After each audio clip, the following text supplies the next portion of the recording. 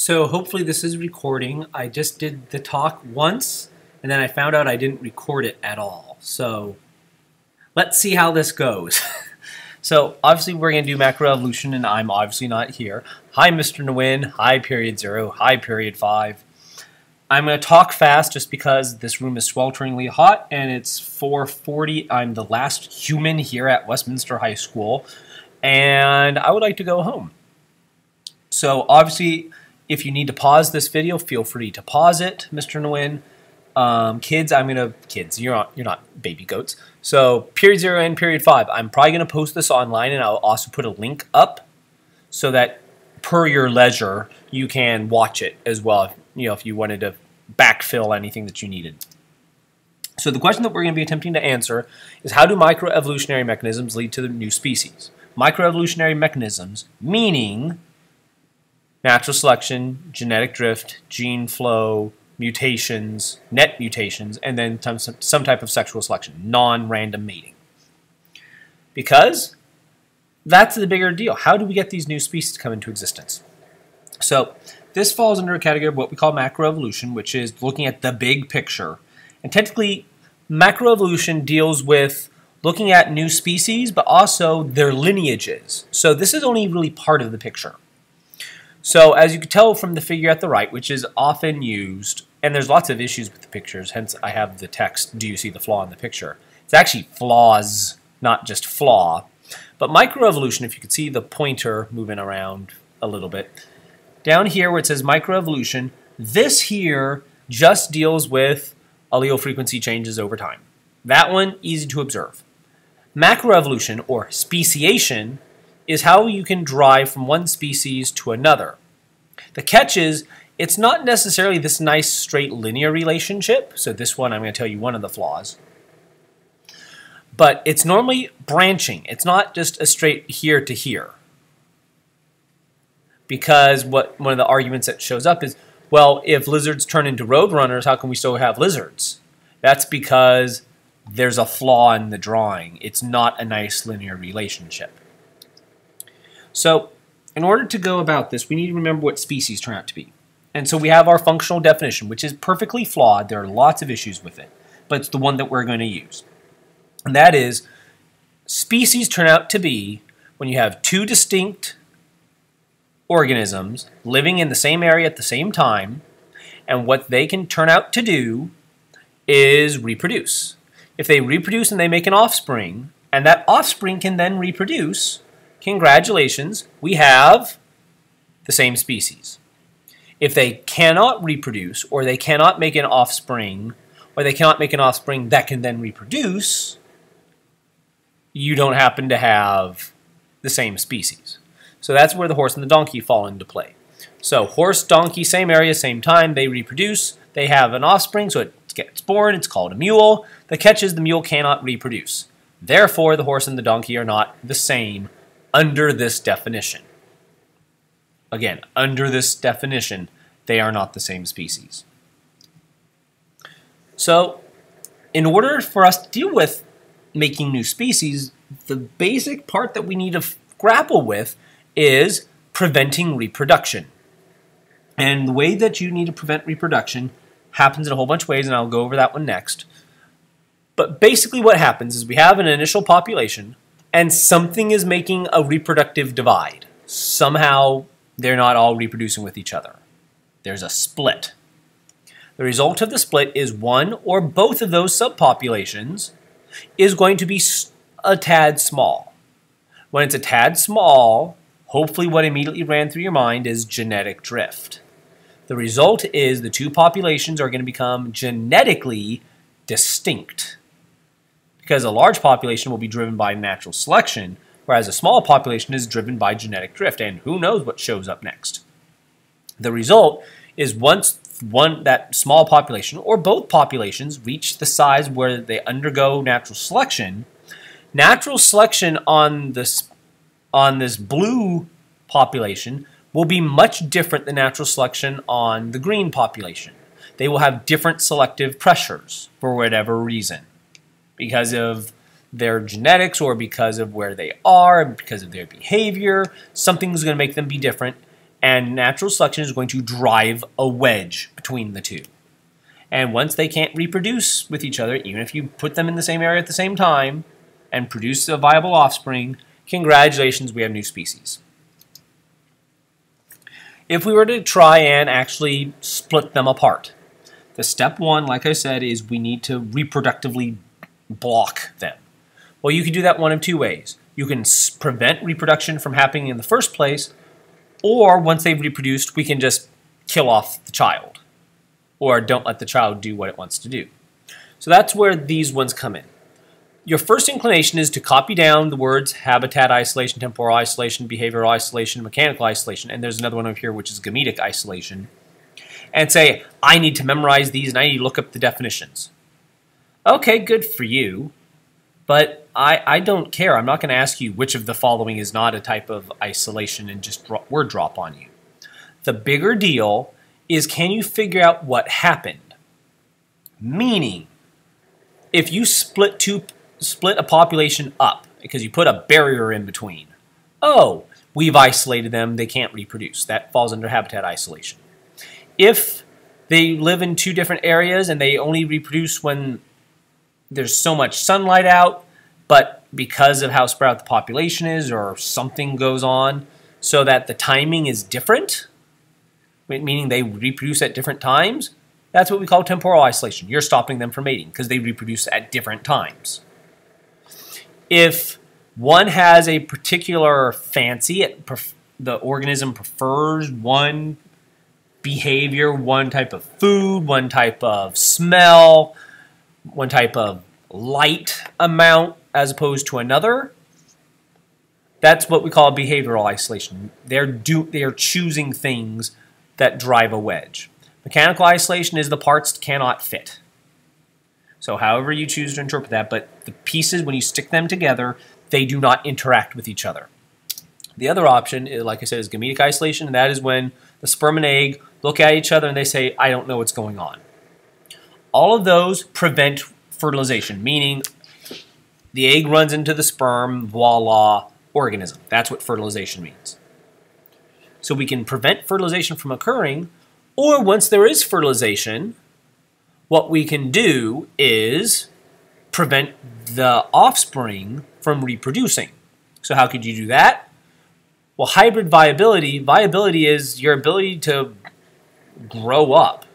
So if we can take it out while it's developing or have it die in its youth, typically this is more of the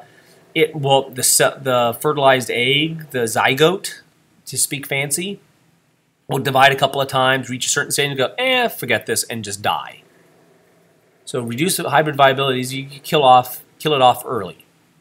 Hybrid breakdown is you make it past the early stages, you just can't make it. There's something wrong with you, the organism that was the product of this fertilization, or it's your children that turned out to reproduce, that turned out to have issues. The alternative is reduced hybrid fertility, which is you just can't, you're sterile, you can't reproduce. So this one here, fertility would be when you get the mule, which is the donkey and the horse. The mule has no fertility. It has reduced fertility. It's sterile. But let's assume that it could reproduce. If the mules reproduce with other mules, their children might have issues, which is that hybrid breakdown. So first generation issues, you can't reproduce with that first generation. The grandchildren, there's issues with them. But if you can make it past this point and have viable, they can survive, fertile, they can have kids, offspring, meaning 2 sets of generations later, then congratulations, they're the same species. If you were to read the course description for AP Biology, and if you haven't, you really need to read the course description for AP Biology. Not because it's such an exciting read, not because it's the most amazing document produced. It's because of the fact that this is what your test is going to be on, and it's what I'm testing you on, with a few exceptions. It's what I'm going to test you on. So much like with AP World, you're downloading the aspects of it and printing them out and trying to memorize what's going on. Well, all that giant list that I gave you earlier in the year that said here are your test objectives, I pulled those straight out of the document. So all the things I've been asking you on your quizzes, and I will ask you on your test, I can justify somewhere on that list of objectives or learning objectives that I was given by the College Board. So it might be a good document to look at. If you look at that document, what you will notice is they wish you to know only two types of speciation mechanisms. One of them is called allopatric, one of them is called sympatric. The peripatric and the parapatric, they don't care for those. The pattern is still the same, however. So for all of these, the pattern is we happen to have the same population. Something is causing a barrier. There's some type of reproductive barrier, however that showed up. Because there's a reproductive barrier, the two are going to become genetically different. The two populations become genetically different. How does that happen? That happens because you happen to have genetic drift and or natural selection. The result will be, over time, wedging the two apart, you'll have two distinct species. If they are close enough together, what you will notice is there's actually this range, this area where either both species are going to exist at the same time or they still kind of sort of can reproduce. It's very weird, but they do exist. Eventually, usually, the two get driven apart so that they aren't necessarily overlapping. So some examples. This one is going to be for allopatric. Allo means different. Patri means fatherland or where you live. And so this is dealing with the porkfish, obviously, because it says porkfish. And they used to actually live on the exact same location. We know that by finding fossils of all the same type of porkfish based upon their skeletons. And we know that they happen to live somewhere around here, somewhere around the Caribbean and the connection between the Pacific Ocean and the Atlantic Ocean. Around 1 or 3.5 million years ago, there was a division that showed up. Well, how do we know that? If you look at this area here, the connector between North and South America, where you find the Isthmus of Panama, you will find along this region fish fossils. Well, there's only fish fossils if there were fish once living there. There's no other logical explanation for it. That's really easy. Hence the principle of parsimony. Easiest answer wins. So all along here, we turn out to have organisms living. Good for them. Well, at some point, about 3.5 million years ago, they stopped showing up. Why? Because clearly it wasn't in the water anymore. And once they weren't in the water, we now physically separated two populations, some population over here in the Atlantic, some population over here in the Pacific, and the result was allopatric speciation. They lived in separate areas. Smaller populations, they become genetically distinct. Natural selection behaved on them differently. Two new species. Sympatric speciation, however, is a little bit more difficult. Sim means together or with. Patri, again, is fatherland, meaning these live in the same area at the same time. So the only way you could drive them apart is one of two things, for the most part. They need to have different behaviors or different genetics. So, these type of fish here are called cichlids. You find them all over Africa and South America. They're little itty-bitty things, and you find them in pools of water by the quadrillions, it seems. If you've ever seen pools of cichlids, they're all over the place. So, if you look at these guys, what you will notice is some of them might have behavioral difference, kind of like with us. Some of us like to eat, well, these are extreme examples, so it doesn't apply to humans, but some cichlids prefer to eat other fish, some cichlids prefer to eat snails, some prefer algae, insects, leaves, or zooplankton. It's not zooplankton, it's pronounced zooplankton.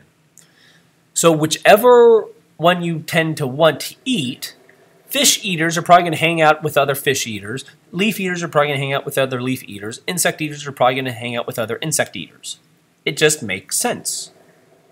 Well, if you're hanging out with certain organisms because of your choices, your behavior, either because it's what you want to eat or how you wish to reproduce, whatever, you're going to tend to reproduce with whoever you're hanging out with. So the fish eaters are going to reproduce with the fish eaters. The leaf eaters are going to reproduce with the leaf eaters. Insect eaters reproduce with the insect eaters. And the result is we now have smaller populations that will become genetically distinct, that once large enough will be driven by natural selection differently, even though they're in the exact same pond. And the result will be fish-eating cichlids, leaf-eating cichlids, insect-eating cichlids that are all in the exact same pond, that are different species, that are incapable of mutual reproduction. It seems weird, but it's pretty straightforward. The other weirdo is what we would call genetic. This is something that tends to occur in plants because animals seem to be relatively intolerant of mess-ups with our DNA.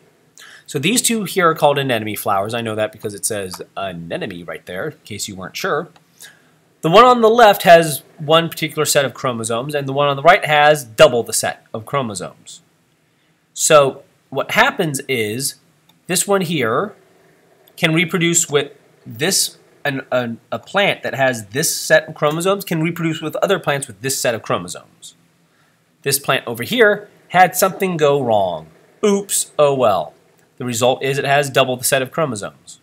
What that turns out to mean is the one on the right, the anemone flower on the right, can only reproduce with other anemone flowers that have this setup of chromosomes.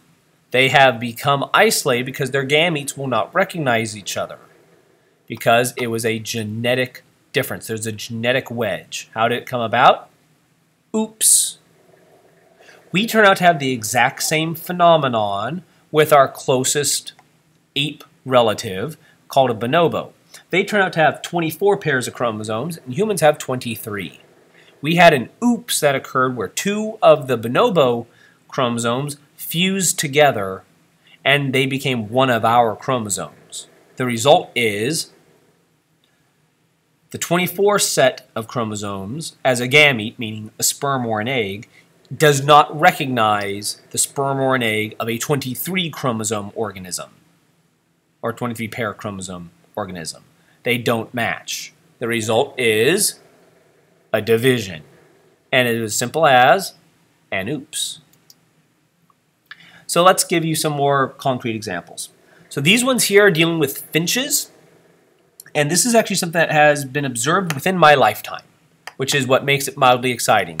So this observation started in 1981, the year I was born, and it was confirmed that we have new species as of 2009. So you were definitely alive when this one happened. So what you turn out to have here are three distinct species of finches. This one here was actually a migrant finch that somehow blew over into the Galapagos. This one here is called a cactus finch. This one here is called a ground finch. What we used to have is we had all three of these that were relatively new to the Galapagos Islands. This one showed up by accident in 1981. They actually had a series of droughts and storms and all sorts of bad things happening on one of the islands where these three turned out to exist in the Galapagos, and it killed off these two birds. For the most part, they just disappeared. There's a family. It's a husband-wife pair. I can't remember the first names. I want to say one of them's like Peter and the other one's Mary, but I'm most likely wrong. But their last name is Grant. That one I do know. So they're just referred to as the Grants. They're actually insanely famous for studying the finches in the Galapagos Islands. And they confirmed that this little newcomer finch here that showed up in 1981, that there are now finches occupying the niches of the ground finch and the cactus finch in the Galapagos Islands that used to be occupied by the cactus finch and the ground finch. So we had this original population of these newcomers. Something wiped these two out, and versions of this finch, this new immigrant finch, took over, and some of them said, hey, we like hanging out around cacti, and some of them said, hey, we like to hang out on the ground. And they have proliferated to the point where we have three distinct species of finches. We have this starter finch, we have the cactus finch, we have the ground finch, all in the same location. We have witnessed this in my lifetime. This particular plant here has been observed across the United States and over something like the last 100 years or so. This is simply because of the number of chromosomes. So I don't remember what the name of this particular plant is. It's a famous plant, and that's why I don't remember it. The 4N means it has 4 sets of chromosomes. 2N means it has 2 sets of chromosomes. I don't remember which one was the starting species. I really don't. And it doesn't matter. The catch is, within 100 years, we have witnessed one species of this particular type of plant due to speciation, in particular, some type of genetic isolation of sympatric origin. We have gone from 1 species to 5 species within a century. And I'm pretty sure humans have been staring long enough that we can keep track for a century. This stuff has happened within our lifetimes. Here's another example. This one here we've already seen. This is the new this is an original ground finch from the Galapagos. This little guy here is what we call a black cap.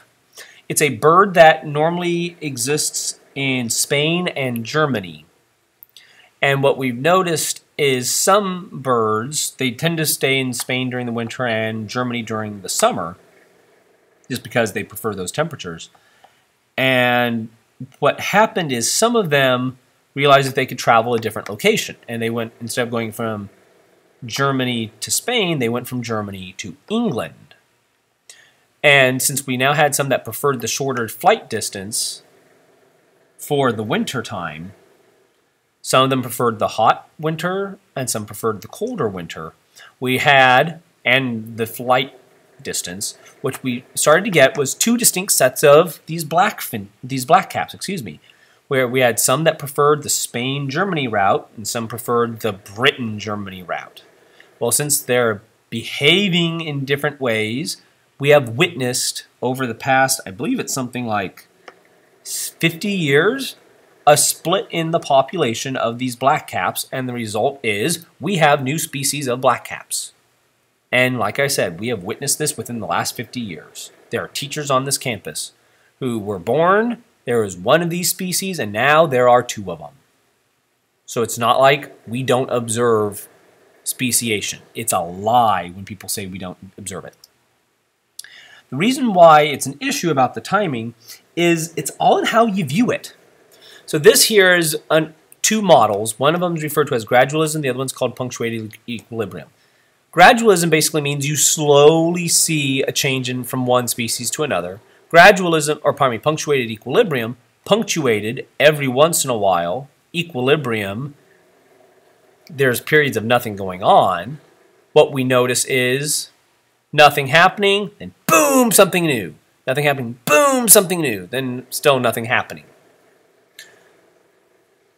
The people who bring up punctuated equilibrium tend to be paleobiologists, so archaeologists, people who like to deal with fossils, paleontologists. When you look at a fossil record, all you have are bones or imprints to deal with. It doesn't tell you much about their behavior. And because of that, what you get is some kind of distinct sets of what you think a species turns out to be. You can't watch these things. All you can do is, well, I see a new structure here, so I'm going to call this a new species. I see this hip bone is slightly shaped differently, therefore it's a new species. But you don't tend to find those too often in the fossil record. We, looking at things occurring right now, can witness slow changes over time. The result is we see things gradually changing. But if you look at the fossils, the remnants of things in the past, you don't get to see the slow changes. You just get to see whatever shows up in the fossil record, which is just luck, and you just see jumps. So which one is it? Odds are it's both. Because why can't it be all dependent upon the time that you look at stuff? If you want to look at the big picture, this is what you see. You'll see punctuated equilibrium. If you wish to look at it, things year by year or decade by decade, you'll see this. But the thing is, it occurs by having some type of shift. We are reproductively isolating a population, so we're splitting them apart. Something is causing them to split. When you split the populations, they will become genetically distinct. Thank you to mutations, thank you to gene flow, thank you to genetic drift, thank you to natural selection. And then, once we have that wedge seriously in there, natural selection will continue to split them apart until you have two distinct species. That is how we get, in part, everything that we see on Earth. It's a very simple process that utilizes microevolution, which is the best part. To add the speciation bit in, all we have to do is add a reproductive isolation. Once we add a reproductive isolation, you can explain the rest. This stuff is fantastic.